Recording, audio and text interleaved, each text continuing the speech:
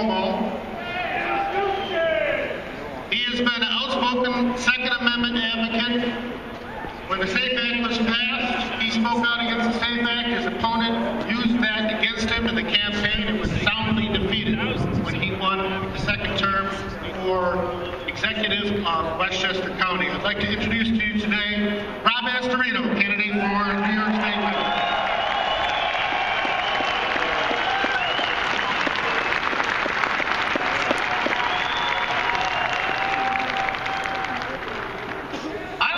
Was talking about. You don't look like extremists. You look like great New Yorkers.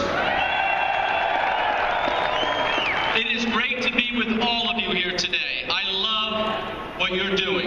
I love that you're standing up for the Second Amendment and the First Amendment as well. Your right to be here to protest what you think the government did wrong. There is nothing un-American about that.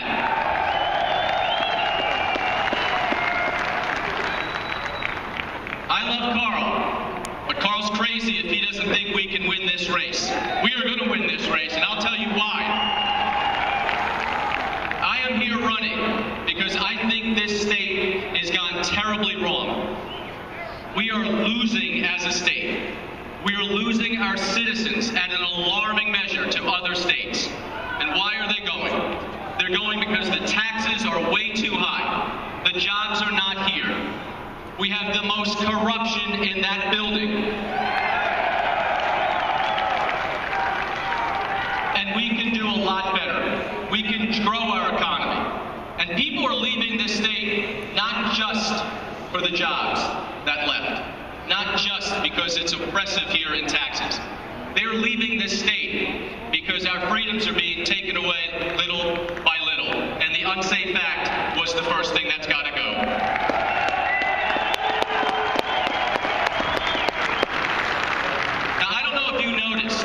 But if you went to the state capitol building, the grounds, did you see all the barricades up? Something tells me they're not up to help the grass grow. Something tells me they're up to keep you away. Well, I will say this.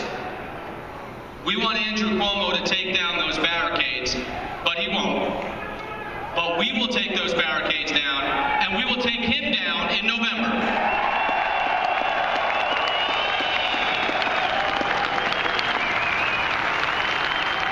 Anyone that questions my commitment to your rights, to our rights on the Second Amendment, let me just tell you what happened this past year in Westchester County, where I was crucified by our Democratic opponent, who had the backing of Andrew Cuomo and his money, $2.5 million in advertising, pummeling me every day because I had the nerve to stick up for your rights with the Second Amendment.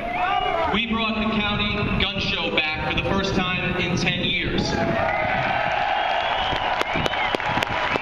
I called out the governor on the unSAFE Act for exactly what it is. And we said, scrap that act. It does nothing to make us safer. Do what we did in Westchester. And that is focus on the real issues of violence and deal with the mental health breakdown in our system.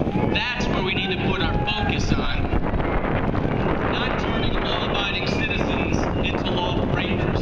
That's what he's trying to do here. So we did the right thing. We focused on the children of our county, how to make our schools safer, how to make our children safer, our buildings safer, but also what is causing the mental health breakdown in our society and in our county that lets somebody get a weapon and do what they did in all these massacres.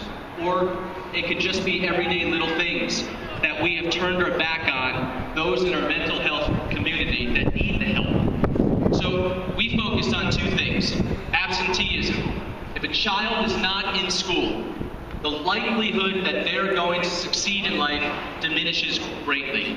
So we have to make sure our kids are in school, and we have to deal with the issues that keep them out of school, whether it's violence in the household, sexual abuse, bullying. It could be anything. We also need to worry about the children who we don't know how to deal with. 13 to 18-year-old youth, 20% are going to, at one point in their life, deal with a debilitating mental health issue. And we know what to do when our children fall down and cut their knee. We put a Band-Aid on. We know how to react. But when a child is withdrawn or talking about violence or suicide, we turn away. We don't know how to deal with that. Those are the warning signs and the cries for help. That's what we need to work on so these kids get the help that they deserve so they grow up to be good citizens, not dangerous ones. That's what we worked on, safer communities in Westchester. We dealt with the problem. We didn't want a headline overnight that does nothing to solve the problem except make all of you illegal. We wanted to make sure that we took care of the problem in Westchester. That's how we dealt with what happened in Sandy Hook. We will do that here in the state.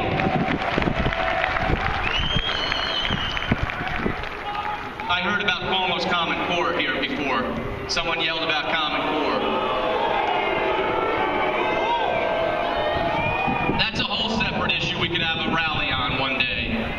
But we did not have our kids take the test today because the Common Core is something that we need to scrap and deal with different and better standards, locally controlled here in New York in our own communities, not with faceless bureaucrats in Washington, D.C.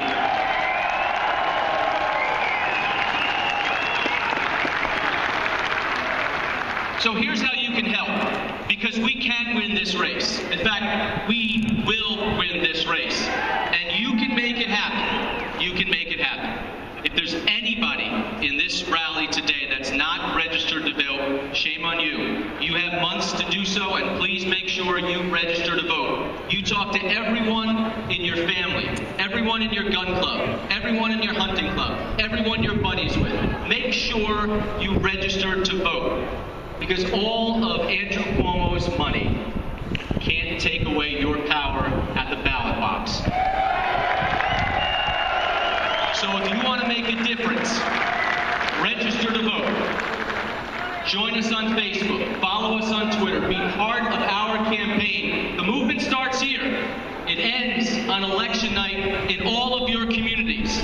And you want to show the biggest surprise in the world to that guy over there? Let's beat him in November and put an end to this kind of stuff.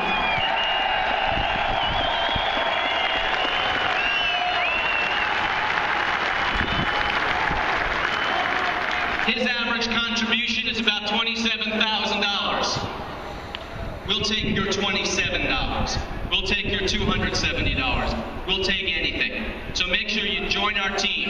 Be part of our team in every little neighborhood. Upstate New York is going to determine this election. 44 to 50% of the total vote statewide comes from upstate New York.